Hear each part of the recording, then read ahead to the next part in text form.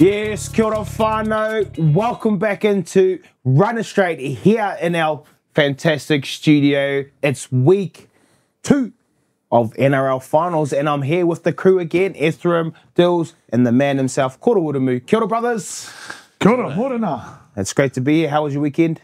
Yeah, busy weekend. A bit of work on Saturday, and then visiting some whānau, and then some late games. Yep. Some late games keep me up Friday, Saturday night, but worth it. Yeah, some great rugby league played over the weekend. Those 9:50 games, man, I struggle a bit to stay up. But hey, I got through it. But enough of our talking. Let's go to the man himself. Ephraim, what's going on? What's the news, bro? Well, before we do the news, we'll start off with some comments again like we did last week. Perfect. The people were loving that you guys responded to some of their wise statements in the comments. So I've got a few here again. Starting off with Teo on TRA 7918. Yeah, I reckon shorten the regular season by 2 to 3 games and chuck an international period in the season or a little after so the players still get their off season. What do you guys think of that? That was kind of in agreement with what you guys were saying. Yeah, we've got to find some way, and we spoke about this last week, about the importance of developing and having a regular and consistent international period throughout our year. It's difficult at the moment, and I understand that. I understand both sides. I really want the international game to flourish, and players want to play internationals. There's a real hunger and a thirst from the fan to want to see their nations play and go at it. But as it is now, and a lot of people aren't aware of this, that if the NRL cut games, that decreases the money that they get from the networks and the broadcasting, which decreases the salary cap, and it takes away from the players' earning power, which is what they wouldn't go for. So I totally understand that. The more games there are throughout the course of the season, the more money the game gets, and the clubs and the players in turn get. So I don't think they'll be willing to forego some of that in order for them. But we still need to try and fit it in. I love the thinking. I love the thought to try and squeeze it in that way. And that's the most common sense way to try and do it, because there's only so much time throughout the year. But, you know, we've got to try and keep squeezing. We're going to England in a couple of weeks' time. And because of the constrictions of time and the length of the season, our test series is now 2 instead of a 3-match series. Because of it, I would have loved a 3-match series, but we've got to think of the players and the long-term good of them and the game. Yeah, I think Willie answered all the questions for the bros. So I think the important thing for both Willie and I is to have more international games. We want it. We want more international games. Where you fit in the calendar, that's up to the NRL to decide as well. They have a big say. Like Willie said, there's money, there's all these, I guess Channel 9, Fox, all these guys that had to come into consideration with it as well. So for us, man, chuck us in more international games, but where you fit into the competition, that's must be the next hardest question that has to be answered or asked, is who and where they're going to put the games and what time of the year they're going to do it. Because as you put it further and further at the back end of the season just gets longer and longer. And that's hence, like Willie said, that's why they've only got 2 test matches over in the UK. But there's also a little bit for me, and I look at the All Blacks and their season. They play 10, 11 games a year, and they're still playing to November every single year. And you're seeing All Blacks, I think Sam Kane may be coming up to 100 this week. We're seeing a lot of them exceed that, because of the amount of games that they put on. Are we telling our players, that's not good for you? We can't be doing that. Or can it be done? Can we do it every year and still fit it in and stress the importance to these players and give them a remuneration and a reward financially because of this to make them play that? We can still recover. I'm sure still that the NRL product will be great because Super Rugby's still good. With the All Blacks, yes, some are having sabbaticals and having a break, but the international game is healthy. And I think that's something we've got to look at. Yeah, for sure.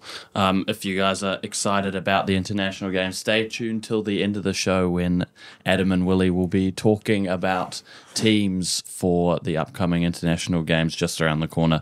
The next comment is from Jose Axie. Sorry, these names are just kind of just random letters put together. This one's not league related at all. Top 4 favorite movies of all time. Have you guys got a favorite movie? Oh, geez, he's put us on the spot. What's that? I like The Gladiator. I like The Gladiator. Really enjoyed The Gladiator movie. What's the Will Smith one with his son and he sells the sewing machines and stuff or whatever those. Pursuit of Happiness. Pursuit of Happiness. I really enjoyed just the storylines behind it. And another one I like, and I'll explain the reason why I choose this one, is any of the Saw movies. Any of the Saw movies, okay? It's a funny story. I meet my wife now, girlfriend at the time. I took her on a date and I don't know why I took her to Saw, but I took her to the Saw. I think it was 5 back then. The reason why I enjoy the Saw movies is I really wanted to get into sports psychology. And I just love how the mind works, okay? So they get put into these situations where it's live or die. And there's always an option to live. But it's when you put under a little bit of stress and a bit of adversity is how do you overcome those things. So me being me and me liking the way the brain thinks, I really enjoyed those kind of movies because of the whole purpose of, hey, how are you going to react under pressure? And then I kind of related to rugby league. You know, when you go through those tough times, through in the grinds and you're in a deep, dark place, how are you going to get yourself out of those situations? So those are my 3. I can't think of a 4th off the top of my head, but that's my reasons for those movies. Boys in the Hood was one. That was my go-to, especially when I was a young fella. And then Friday was around that time. Yep. Wasn't too far after, and a real good laugh. Can't really think of too many others. I don't do horrors. My wife loves the horror, but I can't be done with them. More the comedy serial or biographies. I love a biography, you know, a story about someone learning about their journey and a bit like The Pursuit of Happiness. That was a true story about someone's journey being at the bottom and getting himself to the top, which was amazing. I don't go by the top 4 favorites. I just stick to my number 1 favorite, which is The Social Network, the one about Facebook, how it got founded. That's my favorite movie. Last comment from the bro Jonah Tao, who commented last week as well, which is why he says, sorry for the spamming, boys, but with the season coming to an end, should the NRL start to introduce a strict trading period and draft for young players and free agents so it doesn't interfere with regular season? Example, big names like Luai and AFB who still play for their clubs, but in the back of fans' minds they are already leaving. Question only came up because the rumour of Christian Welch rumoured to be leaving. This is not something I want to think about as a Storm fan in the finals. Are you guys in favour of some sort of trading period like maybe the NBA do and stuff like that? Yeah, I've had a concern about this for as long as this has been around. I think the one that concerned me, when it started to concern me, was I think when Tohu signed for the Warriors and he still had a year at the Warriors, at the Melbourne Storm, and I couldn't get my head around how you can sign for someone else but also be working for another company. It doesn't happen in any other walk of life. You can't sign for another company whilst you're still working for someone else. And an argument that somebody put to me was that players need to plan and be prepared to move. And I get that. But again, that doesn't happen in any other walk of life. If you're an accountant or you're a doctor and you get a job at a different hospital, you just up sticks and you've got to move. You've got to find a place to live. You've got to move your kids to school. That's just a fact of life. Why we do it in rugby league, I don't get it. I don't get it how we allow it to happen.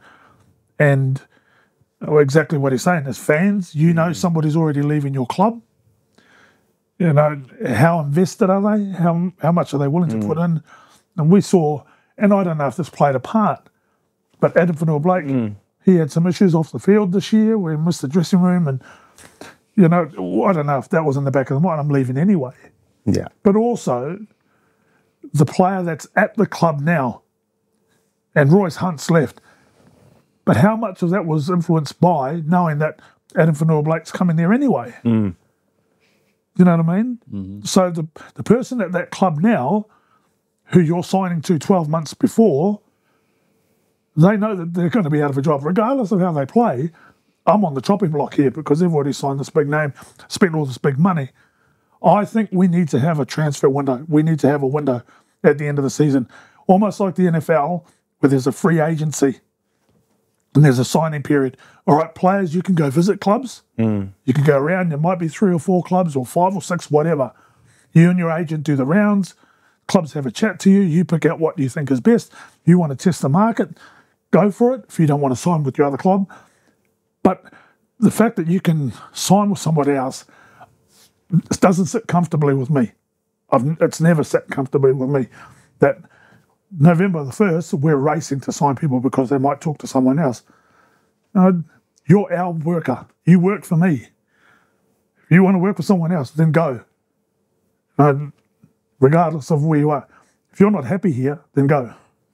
Yeah, and I guess it's crazy because the salary cap causes this problem as well, is that they see, and the clubs do this exact same thing, I think, Willie, as well, is like, I guess, for example, the Newcastle Knights and what they're doing with a lot of their players, they put them a lot on notice and then they go out and try and look for opportunities while they're still playing at the club. So I think for both, I'm going to be devil's advocate. I think the clubs do the same thing to the players as well, is that, yes, they're looking for other talent to come to their club, which then has to, like a player gets disgruntled and goes, oh, well, if they're coming to my club because they're hearing it through the media, I need to start looking for another opportunity somewhere else. So it goes both ways, I feel like. And I get it from, I guess, your point of view about, you know, if you're working there and then you've signed somewhere else, yeah, you should go because your commitment is to the place that you're working for, not to the commitment that you're going to the year after. And then from a fan's point of view is that, like Royce Hunt, like Tohu Harris, if you're a Melbourne Storm, like Christian Welsh, like if you're a Storm fan, like you're invested into the team that's there right now. When you know that he may be going somewhere else, you like you said about Adam Fanua-Blake, is he committed to the cause? And then when he does something wrong, it's like, well, does he want to be here? And I guess that's why fans ask the question around it all. But I do think it does go both ways. But the easy way to do it is to open up a transfer window. Like that changes a lot of things, doesn't it? So if there's somewhere in the competition that you can add that into it, then I think it may settle everything down and people may just finish what they got and then be able to move on. There could be an element too that you jump the gun a bit as a player in signing. And I wonder if after everything that's happened this year for him, we spoke about it early in the season, that if he was to go on a play Origin, and he did, and was one of New South Wales' best players, and talk about him playing for Australia now, if at the time when he was disgruntled about being on the wing at St George, Zach Lomax, through the course of the season, when everything was flying for him on the wing, they thought, maybe I should stay. Maybe I want to stay at St George now. Maybe Flanagan was right in putting me on the wing, and that is my best position. Yeah. Do you know what I mean? Maybe he jumped the gun. And it allows you, by having this period, to make a more calculated decision. Yeah. Which is a big decision. Oh, yeah, because he did sign, and then a few weeks afterwards, he asked to have something else written into the contract that he'd already signed. Yeah. Well, Brad Arthur had gone in the meantime, who he had signed for. So, yeah. You got a point there, Willie. We'll move on now to the news. And first bit of news, it sort of has to do with, as you guys can see, I did put on my Bulldogs jersey. That is the bad omen that caused the Bulldogs to lose 3 games in a row and get kicked out of the finals. But on a more positive jerseys note, the Kiwis jersey has been revealed, and obviously throwback to the 2002 jersey that they used to have. It's going to be a big seller, I think.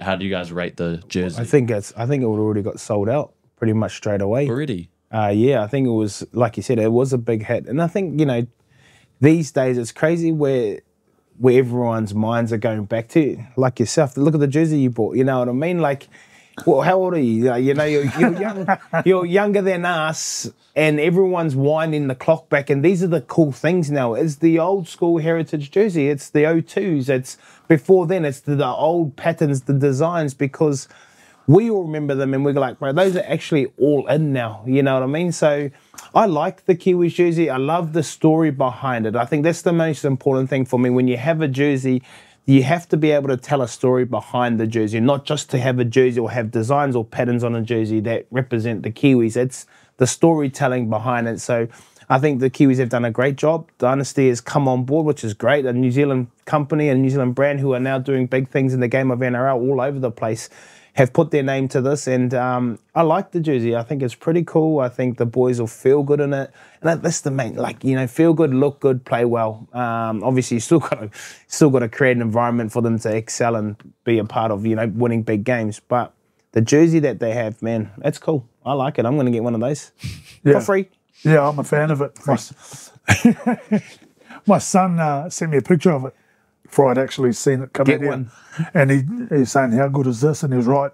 It's a quality jersey. There's a real shine to it. As Blairey said, there's a throwback element to it, going back to some of the designs of yesterday. And I think the players will enjoy wearing it. The fans will definitely enjoy, as Blairey's saying, they're flocking already to take them off the shelf. So, yeah, it's a win-win for the New Zealand Rugby League and definitely for the players and for Dynasty, I think, that are the makers of the jersey. But yeah, what Blairey's saying, my son sent me an old Auckland Rugby League jersey.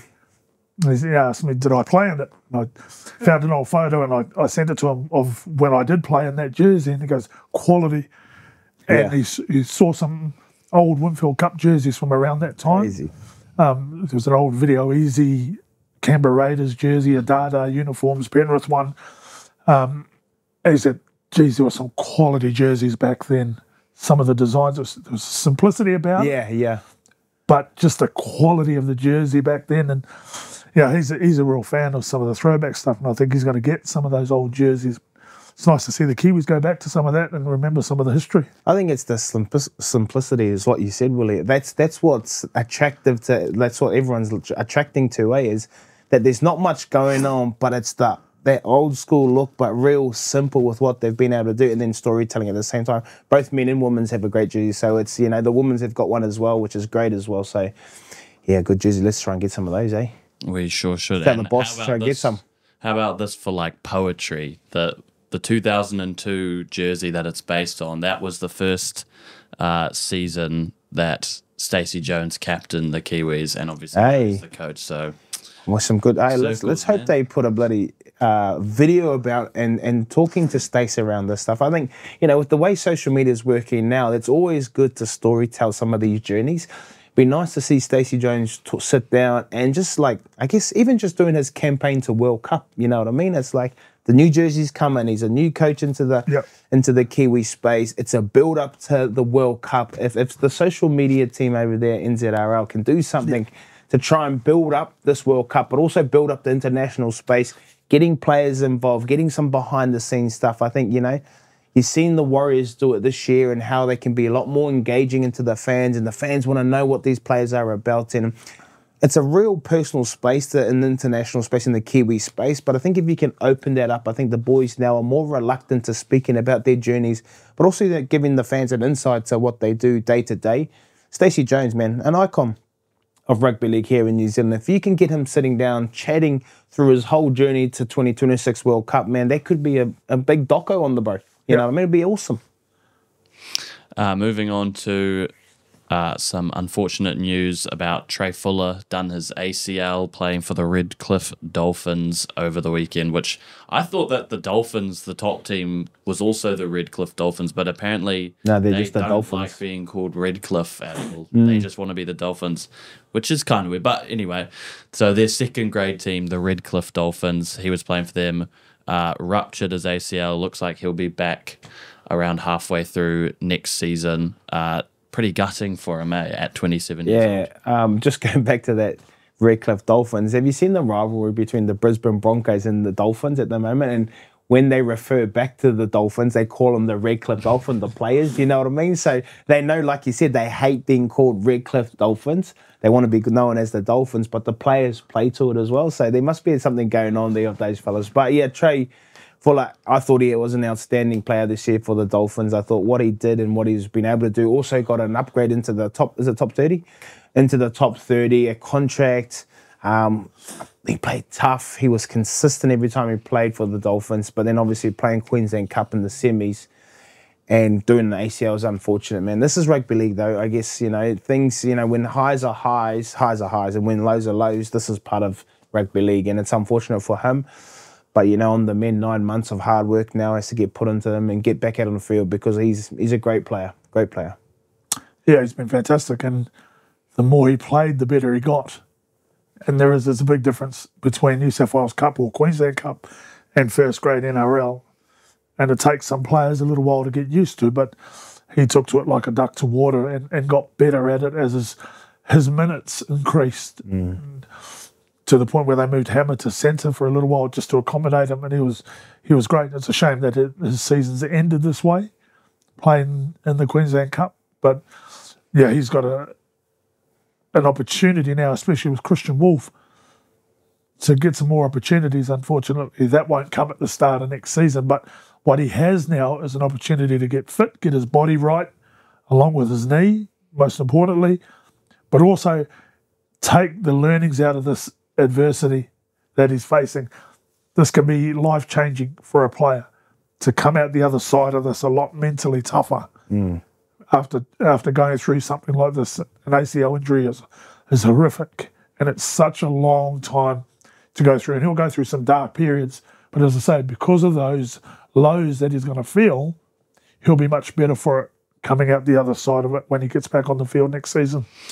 And we'll be looking forward to that. I mean, just the taste of the Ray Fuller hammer at centre with Herbie as the other centre against the Broncos. The 40-6 drubbing in round 26. I just want to see that again. So good luck on your recovery, Trai. But speaking of the Broncos, Reece Walsh looks like, it's not confirmed yet, but looks like he's going to re-sign for a reported $1.1 million a season, 4-year deal at the Broncos. People have been saying that it's an under payment, like they're getting a bargain on him with that money. Obviously, they have a bunch of other people off contract. Cobbo, who looks set to explore his options, and also Katoni Staggs. As you guys have said, Sam Walker is someone that they probably may want to target. So they need as much money as they can get their hands on. It seems like they might have been able to get a lower cost on the Reece Walsh re-signing. Yeah, I think a lot of conversations go into this. I think around Reece Walsh is, and you just mentioned it, there's someone like, I guess, Sam Walker that, that may be of interest to the Broncos. And I guess when you sit down and talk to Sam Walker as a club and you're saying, hey, they would have said that they're trying to target a few players, and to target a few players, and he sets himself up for 5 years, did you say? 4 years. 4 years, and they're saying, we're going to try and target Sam Walker, we're going to try and target a few other players.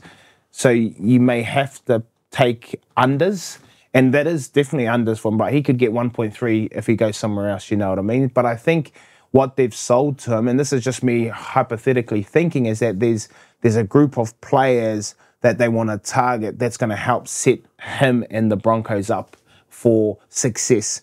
So I think it's a great signing. I know it's only a handshake at the moment. Hopefully that becomes a signed agreement rather than just a handshake, because anything can change in a game of rugby league. But I definitely think they've sat down with him and explained to him the options of other players coming in and how that's going to help his game. This is why the money's at where it is. Yeah, he has great marketable ability for the game, but also for the Broncos. He's a fan favourite. He's a big attraction for the younger audience of the game. And wherever he goes, he's the superstar. I remember when they came here to play the Warriors, I was just walking up to where the commentary box was, and the fans just flocked to the bus. There he is, there's Reece Walsh. Everyone's taking photos. That's who Reece Walsh is now. He's a rock star in our game. But his game isn't quite perfect on the field yet. His highlights are outstanding, but he has some lowlights that he needs to fix up for consistency-wise, and then he can start earning maximum. It's a great signing from the Broncos on the fact that we spoke about the viewing figures that the NRL has had this year and how big it's been. So whenever the next TV contract comes up, the broadcasting deal comes up again, they're in a strong position, the game, to negotiate even more money. So as I said before, when they get more money, the salary cap increases. So they've got more money to play with. You know what I mean? So these clubs, they're signing today with the thought of the future and, you know, the ability that they'll have in a couple of years' time to have more money to play with and sign more players. So it is a big contract. It's a huge contract what he's signed now. But it gives them the ability to sign maybe a Sam Walker a little bit later with the forethought and the idea that we've got this scope of increasing our revenue and our TV money. It's with an eye that the salary cap's going to increase. So yeah, they're going to have some big earners within there, and he's a big part of their puzzle to keep. Do we know when the TV deals are all up or when they start again? Not quite sure when the next deal is. Because yeah, like that goes into, like you said, that goes into consideration when you're putting contracts in front of players. Because if it goes up in, I guess, 2 more years, then if you're saying you're on 1 million here, 1.1, and then at the back end of that contract there could be 1.2, in the hope that the TV rights or the deals expire and then they sign again. When is it? Does it say? 2027. 2027. What does it take him to 2029? Eh? The contract's to 2029. Yeah. So I think there'll be a back-ended deal in there, which sometimes can get you into a bit of trouble as a club. But the way the game's growing, I don't feel like they put themselves in any danger of getting stuck with a lot of this money to pay him, because as the game gets bigger, which it is every single year, as the deals come at 2027, that salary cap goes up no matter what. And I feel like this is a good plan and concession for, I guess, trying to bring other players in, like Sam Walker, just for example, that they can put more money into the back end of that contract for him, so that when the salary cap goes up, they can add some more to it. Something I didn't mention is that it is a 4-year extension, but from the end of next season. So next season, Reece Walsh is still getting 600,000, which means next season they still it's more affordable for, like I said before, Stags and Cobbo. Stags on 700,000 a season, Cobbo on 625, expected to go up, and obviously him specifically seems like it's a bit more tenuous whether or not he'll stay, because very sought after Origin player and kind of has had a bit of a rocky season, you could say, at some points. Do you guys think that he'll stick around if he gets the raise in money as well, or will they prioritise like someone like Sam Walker bringing in? Yeah, well, I think, for Cobbo, I think he should stay. There's a couple of guys leaving. And I think Katoni Staggs is an important part of their Broncos as well in the centre. He is a strike centre. So I would be trying to give him some money to keep him there. I think he's a quality player. So is Cobbo. Like he said, he's been up and down with this. He's only a young kid. Plenty of time. The pressure of Origin, the pressure of NRL every single day consistently. Yes, they get paid big money. Here we are, we're saying it's only 600 or, 700, it's $1 million. Like, that's a lot of money for any person, but in the game of NRL, that's just like your standard wage when it comes to these top players. So when you compare it to like just normal life and what they get, it's crazy amount of money. So he's got a lot of work to do, I think, Cobbo. Just more so the mental side of things. I think, being so young and having to be tough in one of the tougher competition, I think, in the world when it comes to contact, like, I think he just needs to just hold still, keep learning, keep developing, because that club will go places as long as they actually want to get down and work hard, for sure. But, it's all well and good paying these fellas big money. They still got to deliver on the big stage consistently. Yeah, and there's a lot of these outside backs that have ambitions to play fullback. And that's where the big money is as an outside back. Fullback, such an influential player. And we've seen the money that, spoken about it now, that Reece Walsh is getting. And I think Cobbo has a taste and a flavour to play fullback.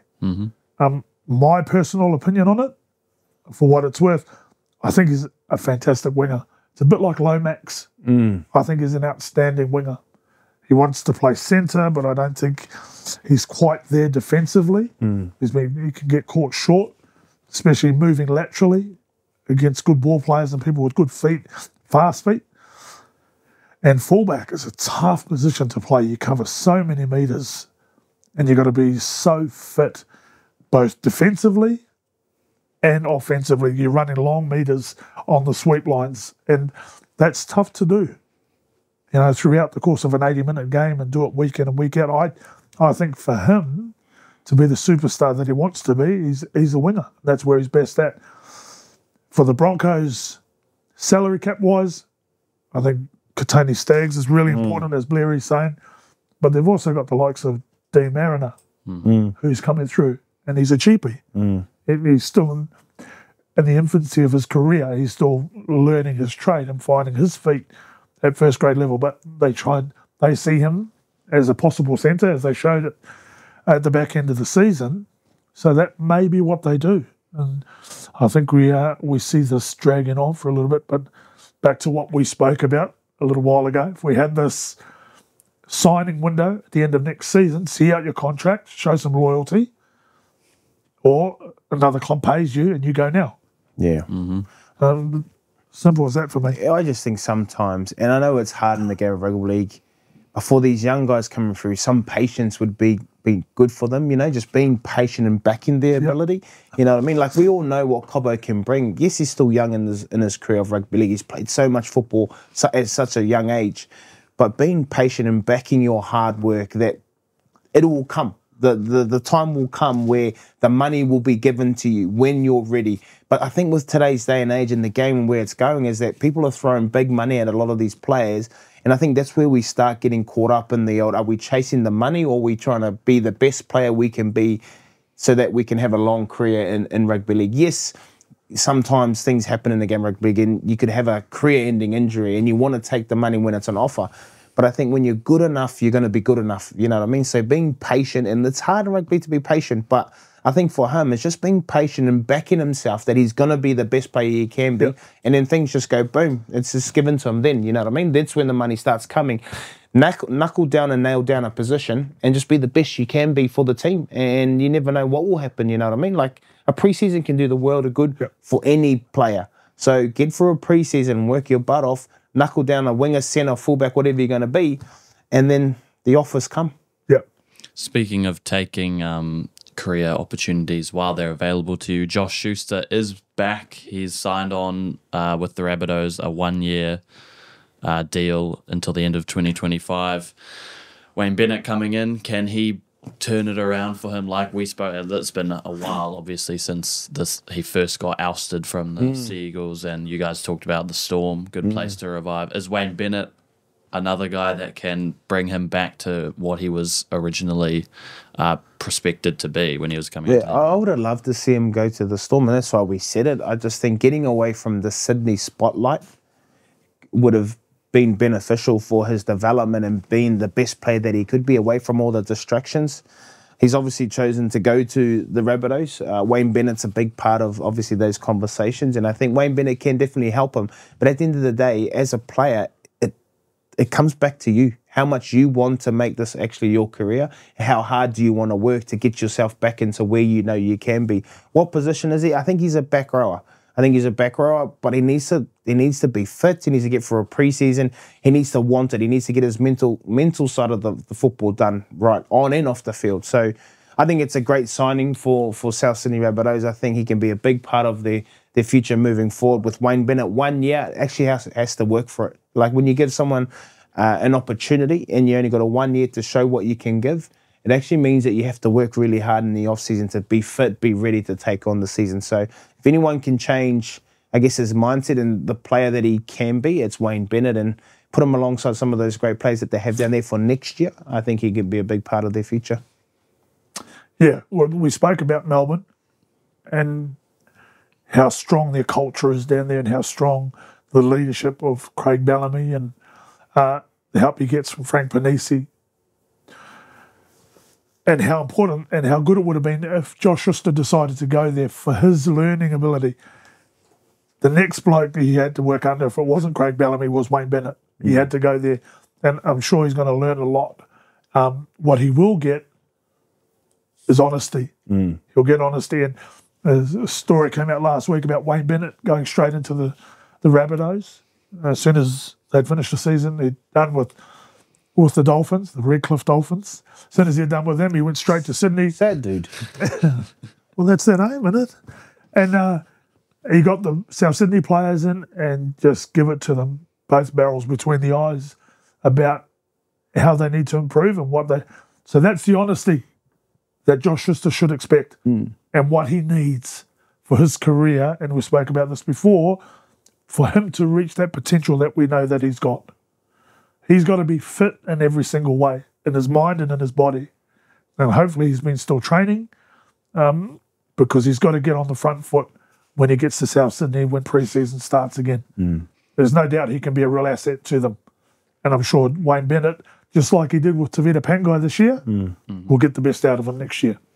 Another guy who's sort of in the same vein as Josh Schuster is Valence Te Whare at the Dolphins, where Wayne Bennett's obviously leaving from. Had his time in the sun last season, had a few mean performances for them, especially his Magic Round debut, I remember, was pretty fantastic. But basically, Ben Teo has come out. He coached Valence in the Dolphins Queensland Cup team. He's come out and said that he really does deserve another crack, even though he hasn't had any NRL experience this season due to various factors to do with fitness, basically, is why he hasn't cracked it back in the top team.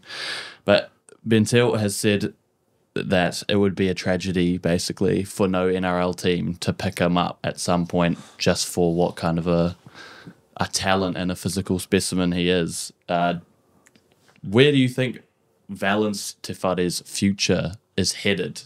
Can he come back into... What does he need to do to come back into the NRL space? Yeah, I haven't watched too much of his Queensland Cup stuff this year, and obviously, like he said, he come onto the scenes, a big, and they compared him to a Mal Meninga, and that was most probably a bit far-fetched at that time because he was only new to the game of rugby league. I think he's only been playing the game of rugby 3 years, and in that time, he struggled, to be honest. I think the bigger body shape, coming from rugby union, the bigger body shape, playing in a critical position, as in the centres, is a tough position to be able to learn the game of rugby league if you haven't been getting coached to detail and understanding what's a big part of it.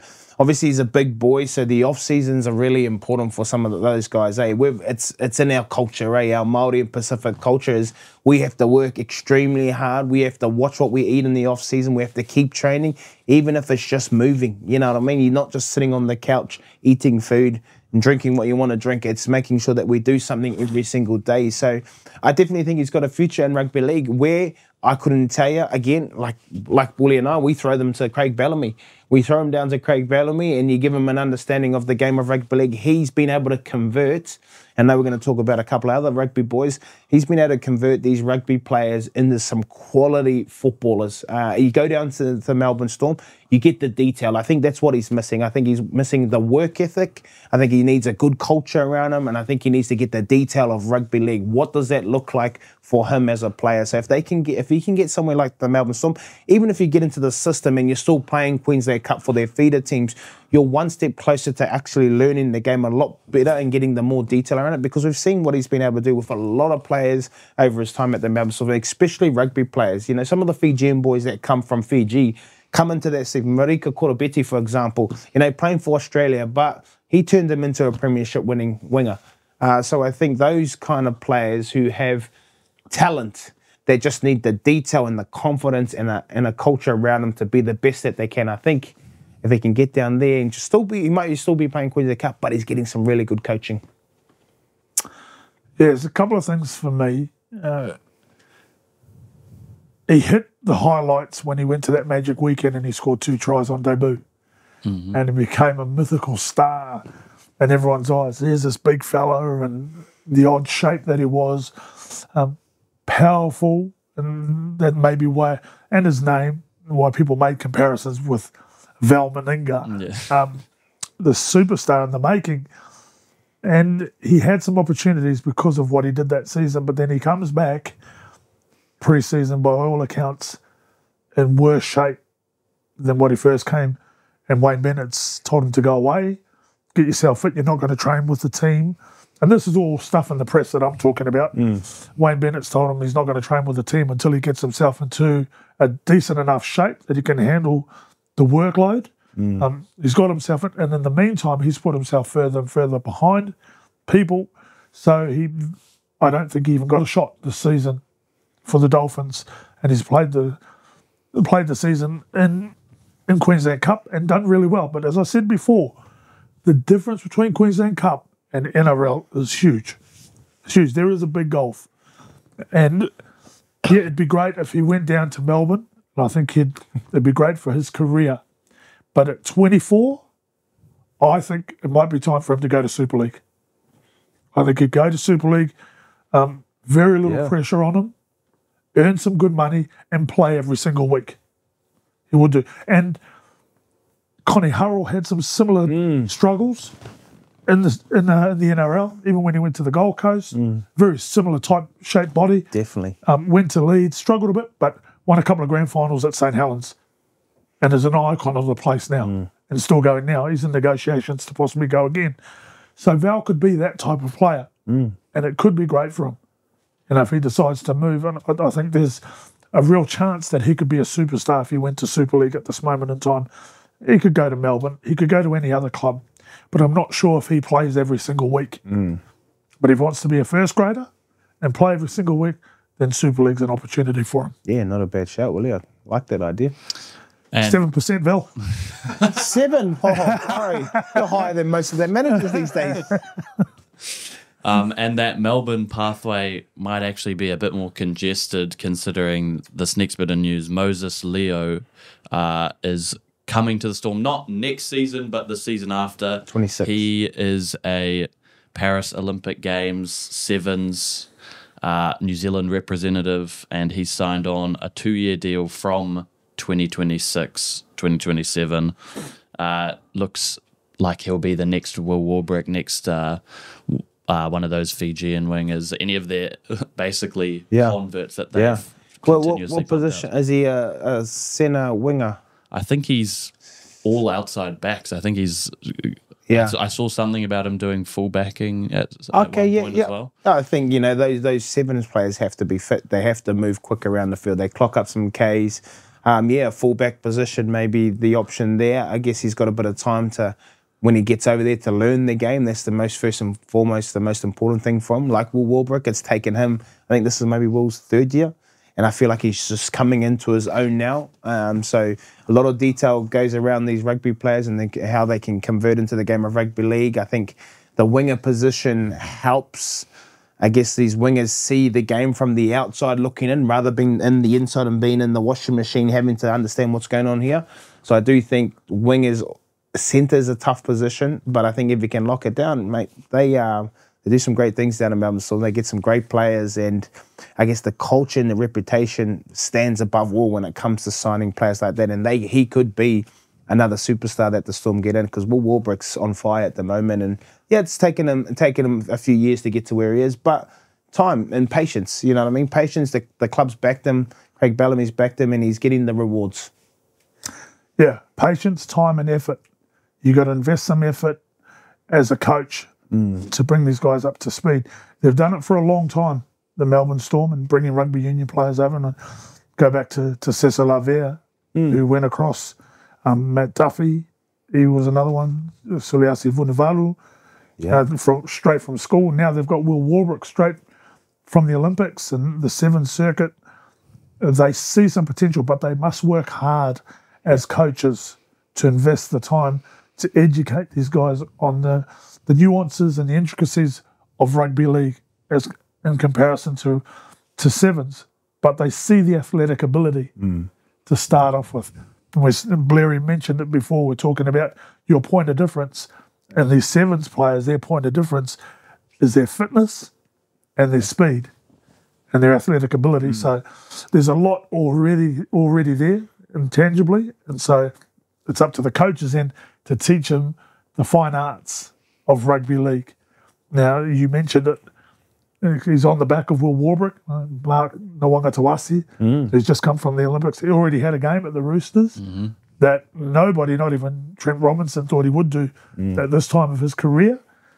But there's obviously something in that. We're talking about going to South Africa and doing some scouting.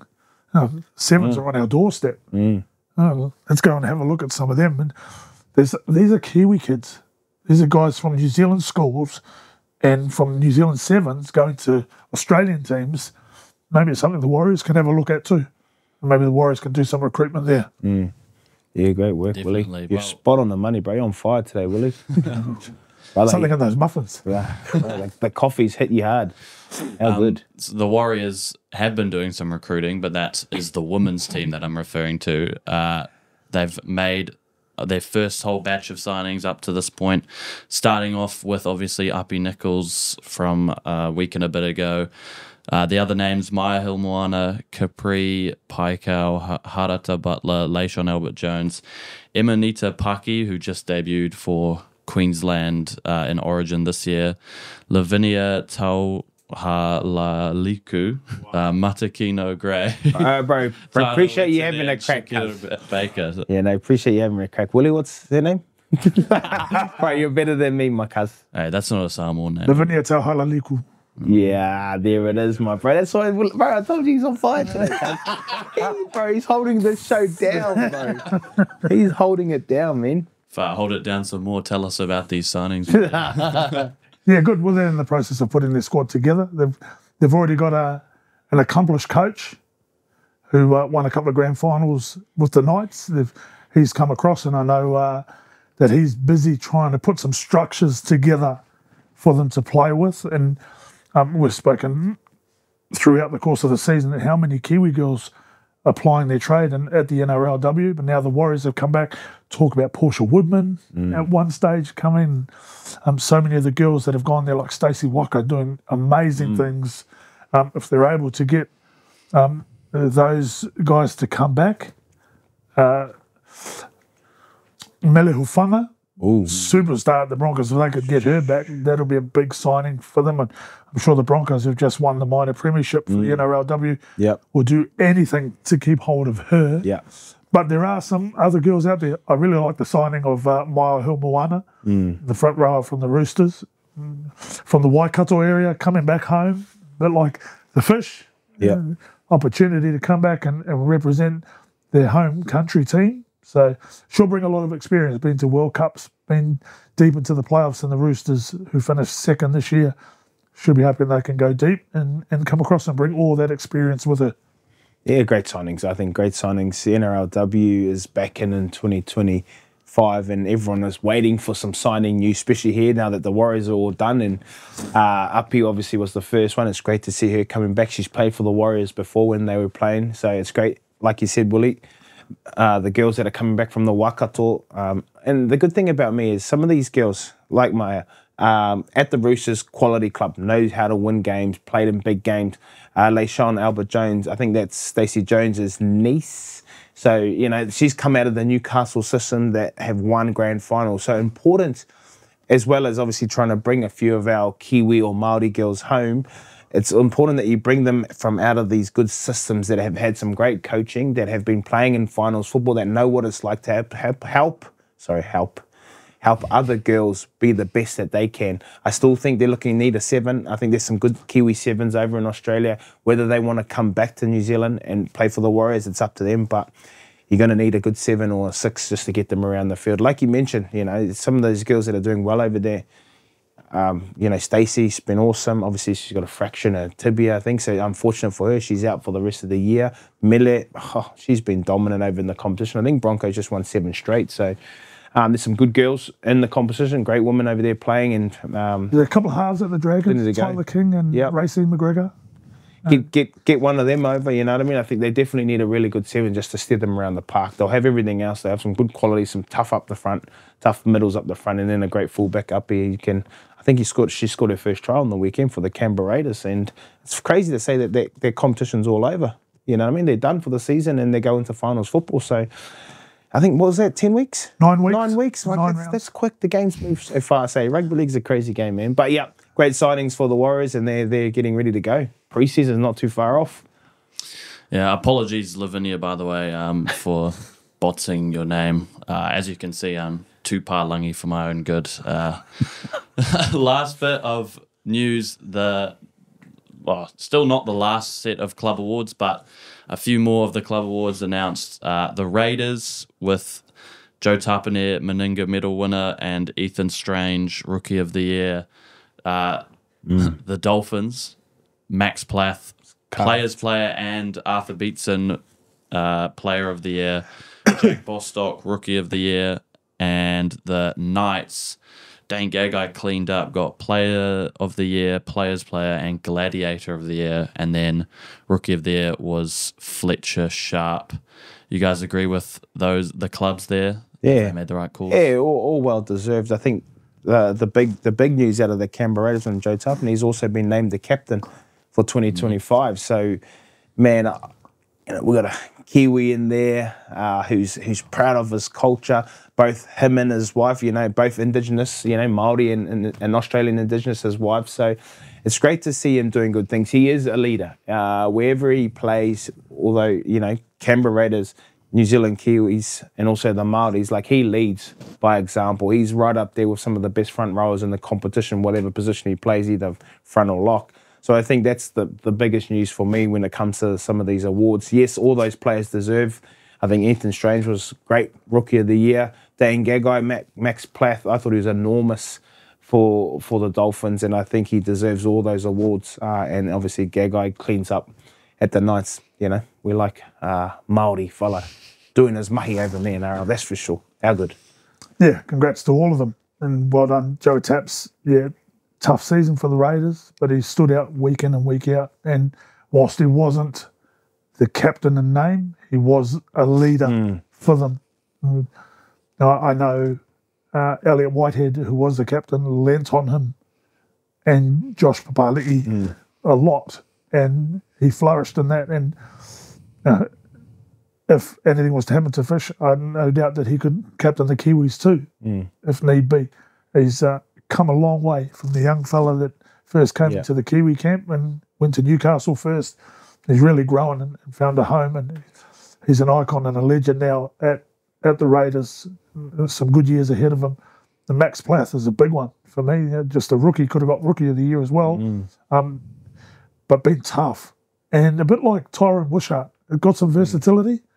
Very similar players, but wholehearted in his approach, and in a pack that was down for a long time. They lost Flegler, and Jeremy Marshall-King was out for long periods in the season, so he had to play hooker. Then he went back to 13, but his game and his approach never changed. And they love that type of thing in Aussie, and the NRL clubs in particular. Wayne Bennett loved it, and it's great to see him there. Dane Gagai, been great for him. We said it before during the season. So happy that he was back in Origin. That was, along with this recognition, a big reward for how good he was going this year. And with that, we'll move on to the games for the weekend. Obviously, only two of them that we're going to talk about. Round 2 of the finals, starting off with the Sharks versus the Cowboys at Allianz, 26-18 to the Sharks. Your guys' predictions, Adam? Well, both of you picked the Cowboys, so yeah, we're both off there, and when you look at this game, I think the Sharks had more to play for than, and I know like it's finals football, and I know both teams have a lot to play for, but the Sharks, on the back of their performance, for the players that they do have in their team that are quality as well. They've got some great outside backs. They've got some great middles. They just get the job done. And then they've got a couple of halves who, one didn't perform the week before, who had so much pressure on him, Nico Hines. But then in this game, Trindle just took over like he did, like he's done most of the season. I think he's had his hand in everything. And it goes to show, just when someone is under a bit of pressure, that's why it's called a team sport. It's a team sport. It's not an individual sport. But this guy could be right up there with the best 6 in the competition. The way that he's been playing this year with the amount of pressure that team's been on and the players that they've had in and out, he steered that team around with his kicking game, with his running game, with his passing. I think his first try was just competing, you know, and they are a team that competes as well, but he epitomizes the competing. And that try that he puts a kick on off and a couple of offloads and then just wanted the ball more. They had to hold him back, and that's what happens when someone is just putting themselves in the picture. I think in the 2 games that we played over the weekend, it's the ad-lib football that kind of got the opposition and put them under a lot of pressure, because you've built up your season around systems and structures defensively. You've previewed what they do. Once you chuck an offload in there, even if it hits the ground, it brings a team out of position, out of their systems, and you're trying to solve it. Every time they move the ball around or there's an offload, but like his first try, that's what caused a lot of the damage, or that's what caused a lot of the threats around the football. Is, you know, they just did a few things differently. Whether it was on purpose, whether it wasn't, they just found ways to score points, and they were strong defensively, come up. They had a big point to prove, I thought. Although we chose the Cowboys, I just thought the attack was going to be good enough. Defensively, I know they weren't a strong defensive team, but, you know, Kyle Felt went down. What's our center's name? Sorry, Val Holmes. He went down, and, you know, it's really hard on the go to try and change a winger and a centre into the team. We've seen this year with the Warriors having to do that mid-game, how hard it was to try and makeshift those positions. And when you're playing against some of the best teams at this time of the year, those guys, when you lose those guys, very hard to substitute them on and try and make a difference and try and win a game. But, you know, they competed, they tried hard, the Cowboys, but were out-competed by a strong, determined Sharks team, led by Trindle himself. Yeah, they looked a lot like the side that went on that run at the start of the season. And I don't know whether it's something to do with the conditions, the faster track now. They're back to playing fast across the ground football, which was the highlight for me to start the game. They started at a tempo that the Cowboys couldn't handle. And there was mixed with some of the ad-lib stuff. The try that Braden Trindle scores where he grubbers the kick through and it was held back. From that 20-metre line, about 40 metres out, to when he scores a try, there's about 8 passes where they're just interchanging and they're pushing and supporting. They're causing so much chaos in the Cowboys' defensive line, they couldn't handle it, to the point where he spots a gap, Trindle, kicks it through, and what Blair said, they had to try and hold him back. And in doing so, they conceded the penalty try. But some of their football was outstanding. And Braden Trindle scores on the right-hand side of the field, you know, soon after. And as you'd expect in a playoff game, the team doesn't go away. The Cowboys had a bit of a moment. I thought they lost a real big moment when Drinkwater makes a break up the field and he tries to take on Will Kennedy on the outside, but he has Val Holmes just on his inside. I thought if he could either pass it back or flick it and get it somehow to Val Holmes, they could have scored that try. But he decides to hold it incorrectly in his right arm. He gave himself no chance to fend, and the tackle was conceded. That was a moment when I think they were 18 down. There was still half an hour to go. That could have sparked something to come back in them. But, yeah, disappointed with the Cowboys because I picked them, and disappointed that they went. But, yeah, worthy winners to go through this week. And I'm happy for the Sharks that they got that monkey off their back. It was a big hoodoo, and I said that last week. But they've shaken that off, and their reward now is to go against the Penrith side. Good luck to them. Like Fitzgibbon said after the game, you know, probably everybody outside of their dressing room is thinking, they've got no chance. But they've got to have belief. They've got to have belief. If nobody else has got it, they've got to have it if they're to have any chance of going to the grand final. And if you turn it into a dogfight, you just never know what happens, I think, you know, as those teams resting, and I've been in those positions before, the whole mindset for those teams that are resting is if you blow them off the park in the first 20 minutes, then the opposition goes, oh, you know what I mean? There's a big breath and they go, oh man, like this is too hard. But if you turn it into a dogfight where you just stay in it, that's when it becomes who wants it more in the end, you know what I mean? So I've been in those positions before when the opposition comes in and say like you're the team that rested, that's your mindset, bro, is you just take it away from them early and then they they just can't stick with you because they've had to play 2 big games already, then play a big game to a team that's had a rest for 2 weeks. You know what I mean? And then you got to play them. So I think the important thing is for both teams playing this weekend is to turn it into a dogfight. Make it a dogfight and let's see who the best team that comes out on top, you know what I mean? If you allow the opposition, those 2 teams that have rested, the Panthers and the Storm that have rested, and if you give them a sniff, they'll just blow you off the park early, and that'll be the key. You know, Panthers will do exactly what they try to do to the Roosters their first game, blow them straight off the park, first 24 minutes, see you later, and then just hang in there and just be too critical in the end. Yeah, it's exactly what you said. If you play the bulk standard style that you've done throughout the course of the season, what the opposition's previewed and prepared for, they'll handle that. You've got to throw something different. You have to. They've got to ask a different question and maybe something that nobody expects.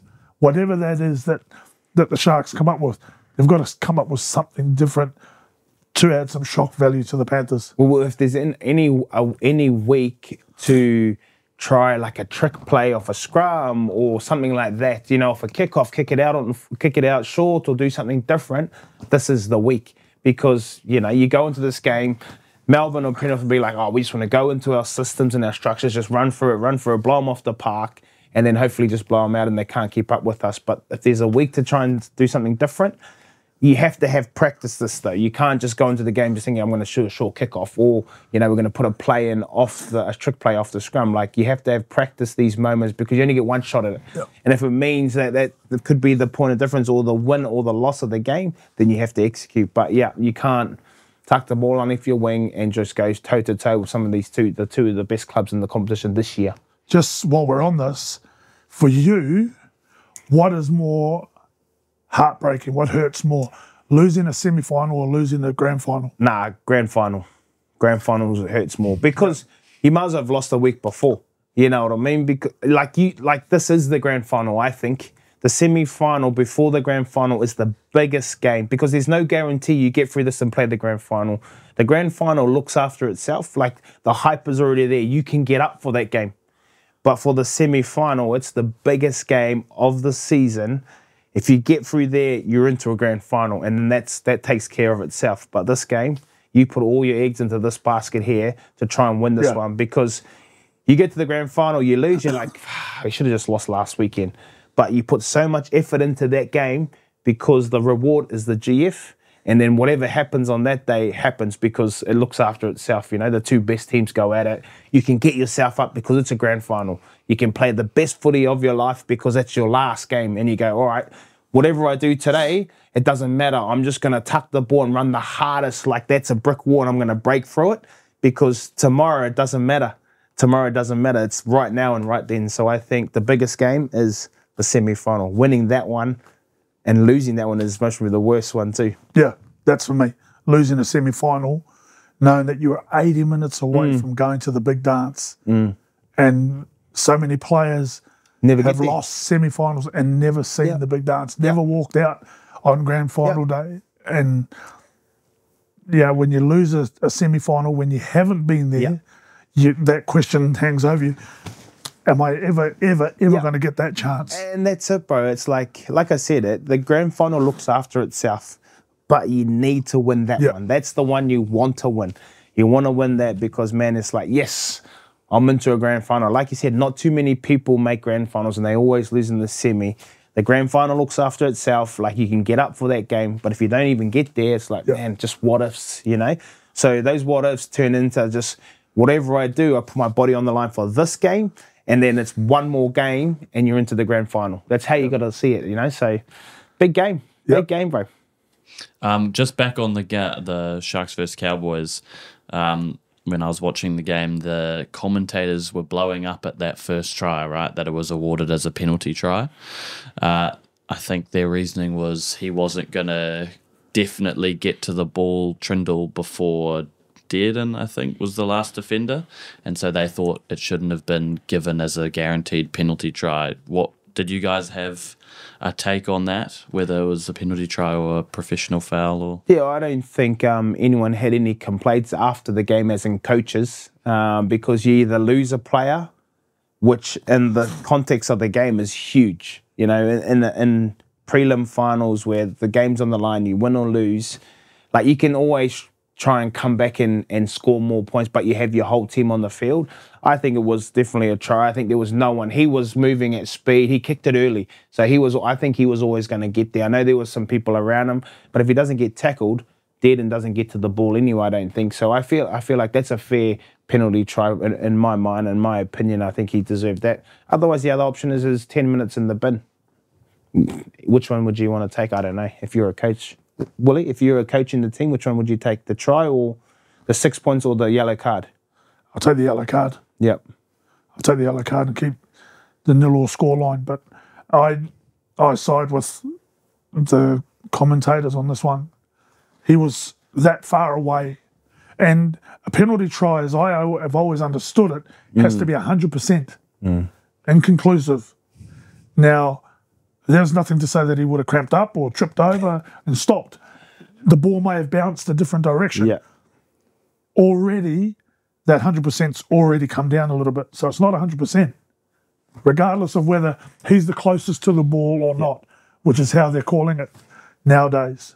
I didn't think it was 100 clear-cut % that it would have been a try. Yeah. Penalty, 10 minutes in the bin. I actually thought it was going to be a penalty yellow card. And then I couldn't argue when they gave him a try anyway. I was like, either or, you know, if I was a coach, yeah, you'd take the yellow, but at the same time, you know what I mean? Like, it could have gone either way. I don't think anyone complained about it as well, except for the commentators. It was almost as well that the penalty try was more demoralising than losing well, it would have been Cotter that got sin binned. And he's a big part, you know what I mean? And, you know, he's a big part of what their team has been doing. You know, and I think he may have thought he was going to get a yellow card as well. But again, like, these are the best players in their team, and you can defend and you can play a 6-point lead. I feel like they would have backed themselves to be able to score points with their whole team on the field. It obviously didn't work out that way. So either or, you either get a penalty try or a yellow card. I think they backed themselves to defend it. Last one for this game. Referee Ashley Klein, who, let's be fair to him, cops a lot of heat. He's copped some heat from us on this show, but just in the general NRL space, he's often a target. But have to give the props to him. He's the second ever person to control 400 NRL games, which is an achievement in itself for a referee. Yeah, aren't they all? They do cop it from everyone, bro.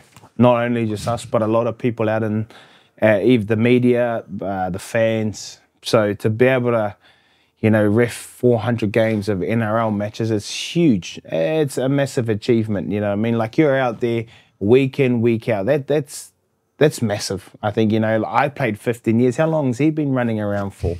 Well, a lot of people don't know this, but he actually decided on his own back to come across to England and started refereeing in Super League.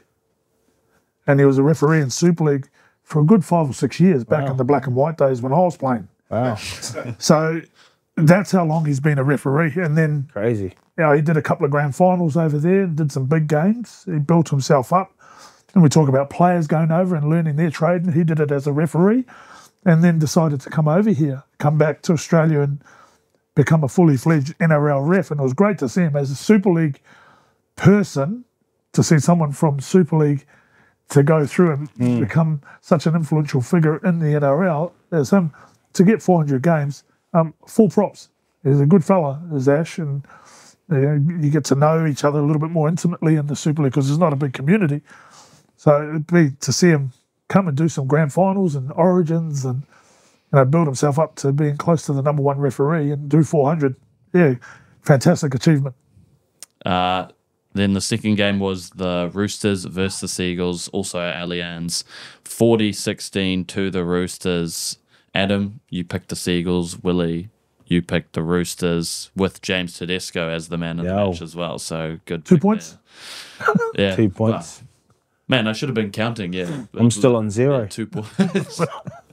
That's 2-0. But crazy start to this game, eh? And it just it was a powerful start. Wow, I don't think we've seen in the game of rugby league 2 people get HIA'd in the space of 25 seconds and 2 play that, like, you know, 2 hit-ups. I think the last time I've seen a big game, and it wasn't knockouts, it was the Origin 3, how much intensity that game had. This is right up there with those games. I think, obviously Jared being back was a big part of the Roosters team. Victor Radley, who everyone had thoughts on maybe how is he going to play with his fracture.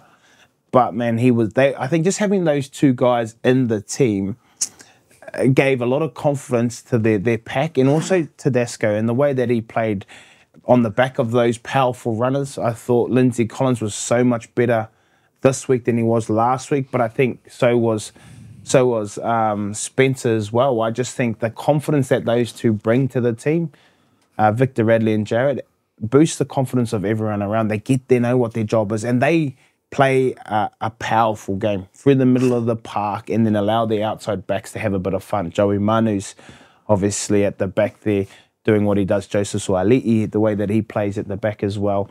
I think, between those people and Tedesco and what he's created, these guys were they were on another world, bro. They were huge. They were huge. Like 40 points. That Manly team's not an easy team to beat. Like, they play some football as well. They got some great attacking power through their team, obviously led by Cherry Evans, but nowhere to be seen. I thought they suffocated them with the intensity of how they ran the ball. They asked questions every time they carried. Crichton was a lot better with his discipline around offloading. I thought, he created some momentum. There's some big jobs on Olokoatu, who had a big job out there, and he was trying his. Hamoli was working hard, man. He put on some shots. Damn. Imagine if he was Samoan, bro. Had him in the Samoan team. Or even a Kiwi, bro. Like, holy, this guy is a beast, man.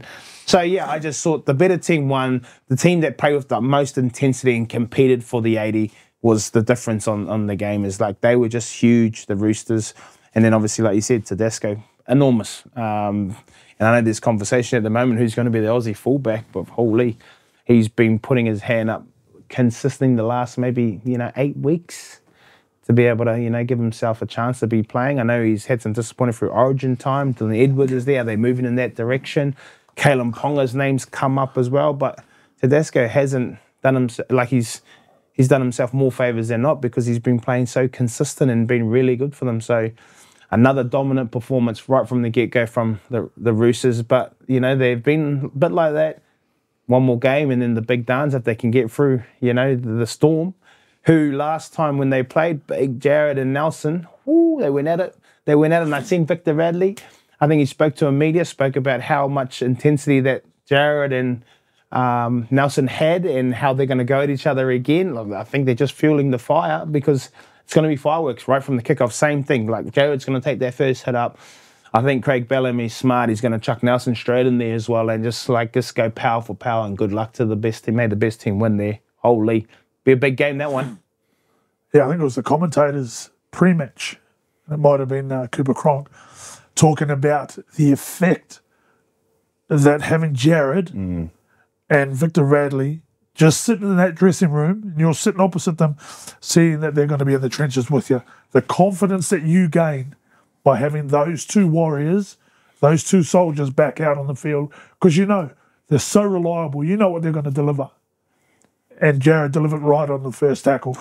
Wasn't too impressed with Kohler's tackle technique. He got himself into some trouble. We spoke about it before, about coaching technique and being safe. There was no technique. He got his head totally in the wrong space. And when someone's charging you like the raging bull that Jared was to start that game, he was gone. He was clean out. But then the next tackle, it's Jake Trbojevic, who is one of the best tacklers in the comp. Tackle technique, usually spot on. And Collins, he nails him. So they were fortunate Trbojevic comes back on, but the Kohler one really hurt them because it hurt their rotation. They had to put Ben Trbojevic out into the centre, so they lost that forward rotation. Who I thought did a good job.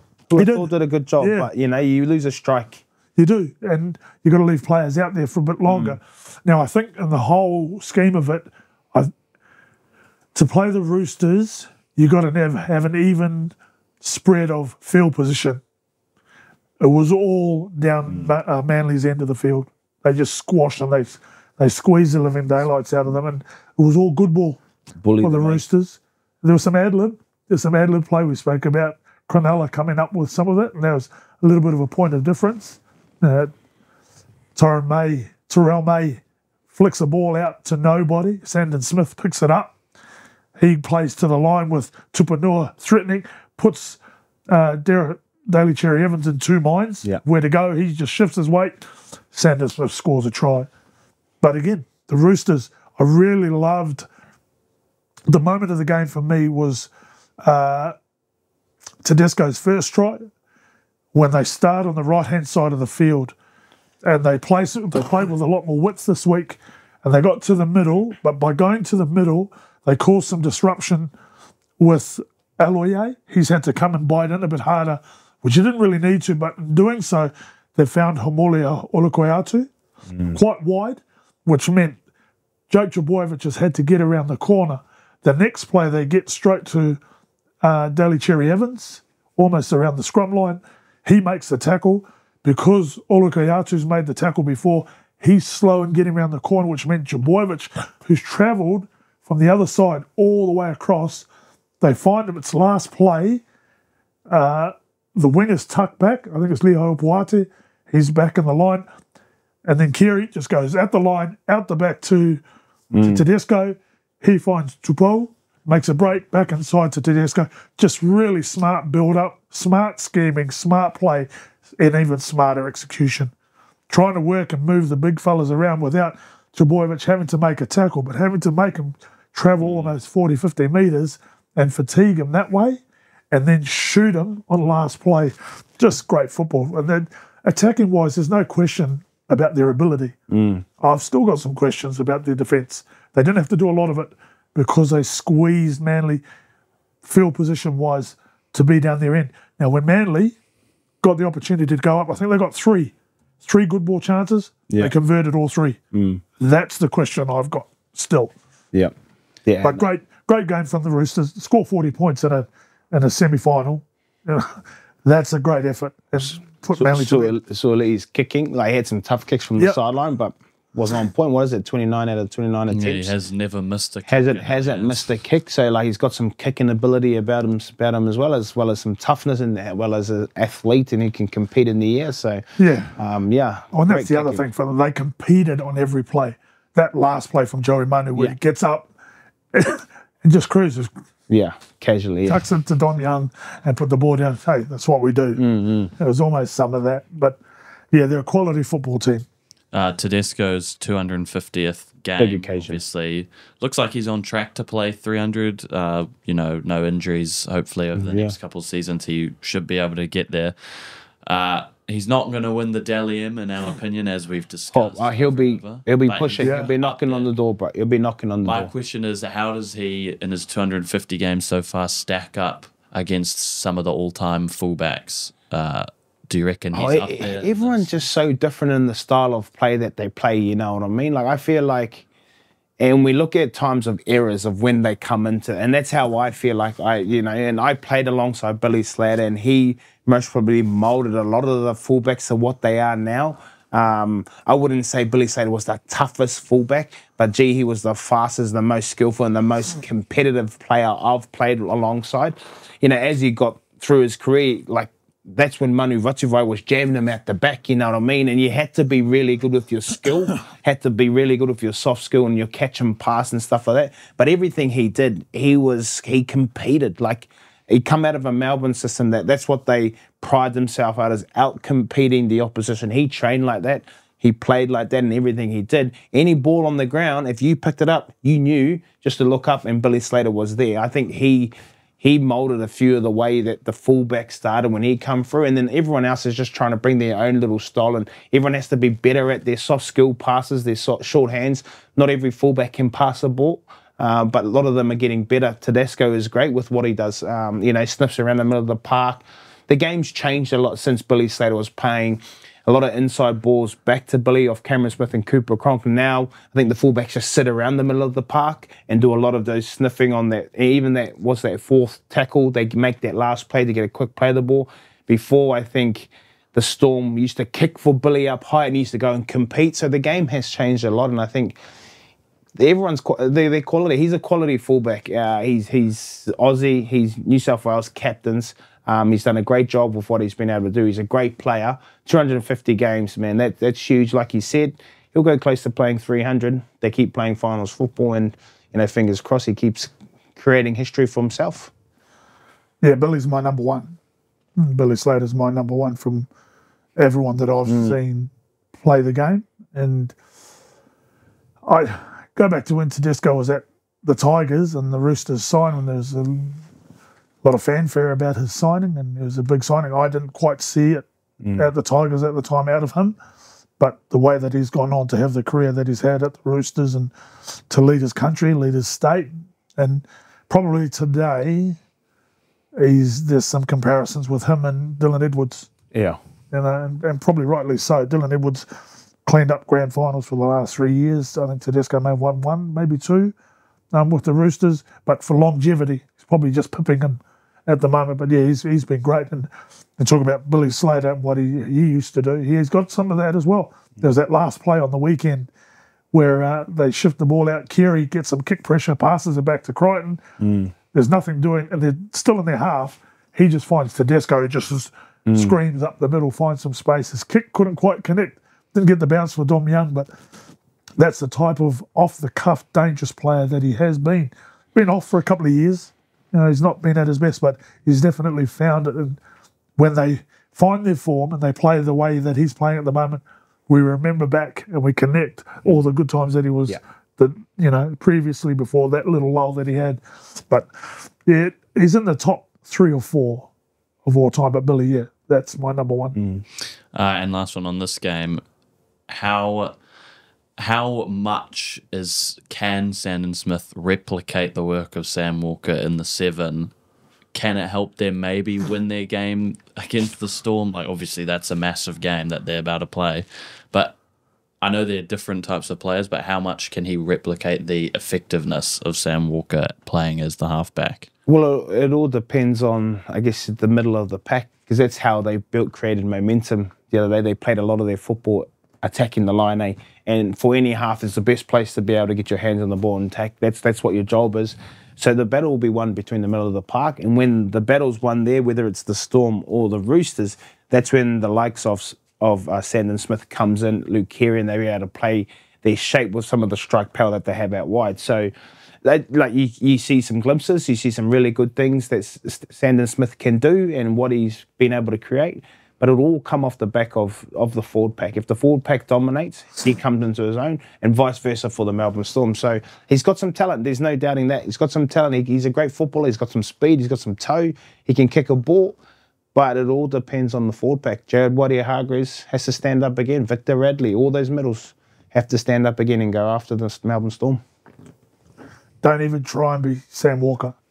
Just be you. He's got there on the back of what he's done at New South Wales Cup, and his opportunity came when Sam Walker got injured. But you don't have to be Sam Walker. You've just got to be the best Sandon Smith that you can be. And he was pretty damn good on the weekend. Sam Walker's got the best short kicking game in the games at this moment in time. Does he have to try and replicate that? No. He's just got to kick well, whatever fashion kick that he comes up with. He's got to help Luke Keary organise the team and run them around. Luke Keary's won a grand final on his own with Cooper Cronk with one arm. So he can do that. He's just got to support him well and be the best player that he can be. And with that, we'll go on to this week's predictions for this weekend's games. Obviously, there are 2 favourites, one for each of these games that everyone, if you're picking, just purely who do you think is going to win if your life depended on it, it's probably the Storm and the Panthers. But let's see what you guys have to say about who's going to win these games. Storm versus Roosters at Amy Park on Friday. Adam Willie, what is going to happen? I'm going to say this goes into Golden Point. I reckon this is going to be the closest game of the round. I think it'll end up going Storm to win by 1. I think Pepe kicks the 1 point. I think Jerome Hughes gets the Golden Point. I think it gets the man of the match. I think it's going to be 18-19. 18-19. Does that work out? Yeah. Yeah. Something like that. Yeah, I've got the Storm by 8. I think and it's a comfortable 8. I think the Roosters score late on to make it 8. I think I can see them chasing it. Pappenhausen. Okay. I think Jerome Hughes is just too obvious. And then Panthers versus Sharks at a core on Saturday. Well, I'm going to go Panthers. Too experienced in these big games. They know how to get it done. You've seen their first game and how they blew the opposition off the park. I think they're going to be too clinical, and obviously we'll go for the Cleary to win man of the match. I think it's going to be 24-12. I think they're going to be too strong defensively, and they'll go away and win it comfortably. Panthers by 20. Hiding. Brian To'o to score a hat-trick. Oosh, and man of the match. Yep. Okay, I have one question for you guys then. Which of the two underdogs for these games is the more likely winner? Because obviously you've both picked Storm and Panthers. If one of them were to win, who's the more likely of the two? Oh, I think for me, the Roosters. That's why I've gone for the close game. I think this is going to be a battle. I think this is going to be a bit of a gladiator-style game where there's going to be people falling over. There's going to be some HIAs. This is going to be bigger than the last game the Roosters played. Yeah. And, between Jared, Nelson, Victor Radley, and the boys that they have in their teams, I think this is going to be a gladiator-style game where it's just going to be bang for bang, toe for toe, who's going to be the last one standing, pretty much. I don't think Joseph Swilly, Joey Manu, Jared, Luke Keary, I don't think they're ready to finish it. The only reason I ask is because obviously last week I was in the same boat as you guys when the Cowboys played the Sharks. I thought, the Sharks have no chance. They've been so inconsistent. They come out with a performance like that, and as they have done at random points, that massive win over the Sea Eagles that they had as well, I think in round 27. I wouldn't be shocked if they just suddenly are pulling out some masterclass of a performance off the back of, Hines and Trindle again, and they scare the Panthers. But yeah, that's the only reason I thought of that. Before we go home, as per usual, there's a little bit of spice of life to add into the show. As I alluded to at the start, some international stuff. Oh, yeah. I mean, on one side here we have a Kiwis assistant coach. On the other side, Samoa. So I thought, man, there's a pretty good idea for a little drafting challenge, I guess you could call it, where Adam's going to pick his lineup for the Samoa team, Toa Samoa, and Willie's going to do his for the Kiwis. Adam, have you got yours together? I'm ready to go, bro. Yeah, ready to go. All right, I'm looking at my phone, so I've got some names here. Fullback, Roger Tuivasa-Sheck, just going to go for it real quick. Winger, Brian. Centers, Isaac Tango, Stephen Crichton. Other winger, Murray Taulangi. Dejan Asi, your 5'8", your half, Jerome Luai. Stefano as your front rower, along with Danny Levi.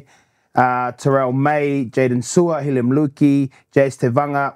And I've got like an extended number, so you could chuck any of these fellas in there as well. Greg Marju, Tommy Talau, Spencer Leniu, Sua Whalongo, Paula Muti, Royce Hunt, Herman SES and Lingi Sau, Carlos Tumavavi, Martin Tapau. So I chucked in a couple of guys that are playing in the Super League only because they're playing over there. These guys have played in those. They've played in those games for a long time. They know what the reffing's like. They know what the style of football's played over there. And I think Herman SES is, if not the highest offload in the competition over there at the moment and playing really well. I think Carlos Tumavavi's been around for a long time, knows what the refs are looking for over there. And Lingi Sau was one of your best players in the World Cup. I think as a lock, I think he'd come in and he could play a versatile position. So I thought I'd chuck in three Super League players who are of Samoan heritage that could add some flavour to what Samoa can deliver over there because they're playing in that competition over there week in, week out. Yeah, and I've gone young Kinney at fullback. Isaako Mulitalo, who were great for them in the final last year on the wings. Chance and Timoko in the centres. Foran and Hughes in the halves, Fisher Harris, Marshall King, Moses Leota in the front row, Nikora, and Isaiah Papali'i, again from last year, Joseph Tapani, bench, Griffin Neem, Nelson Asufa Solomona. I've gone Ethan Strange for this one on the bench with Leo Thompson. That is a smoky. New South under 19s, is it? I know you said back at the start when we started. Māori, Yeah. Doesn't he want to rep New South? Isn't he going to pick up? I couldn't tell you, bro. I'm not the coach, and I'm not the one that goes knocking on their shoulders. If it's coming, if he wants to play for the Māoris, bro, like I'm straight on his door, brother. Ethan, you're in, cuz you're my first pick.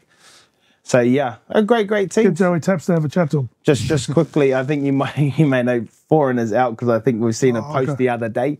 So if Foreign's out, because I think he's had an operation, I've seen him post up on social media. Who do you have instead? Ethan Strange. Cool. Chuck some smokies in there, eh? Nice. We'll chuck up those teams on the screen, and you guys can agree or disagree with obviously the expert opinions of these coaches. And who do you think would win if we could get this legendary matchup of Samoa versus New Zealand? Unfortunately, we're not going to get it this year, but future years and stuff like that. Samoa have got business in England and New Zealand in the Pacific champs. But yeah. That's us, eh? Well, Whānau, that's another episode here on Run It Straight. Thank you for liking, or make sure you like and share our stuff. Subscribe to our YouTube channel as well. We do a live TikTok every Mondays, 9:15 to 9:45. If our brothers turn up on time and get it done. But I appreciate, guys, your love and support. Thank you very much. That was the NRL Week 2 Finals review. Cheer the brothers.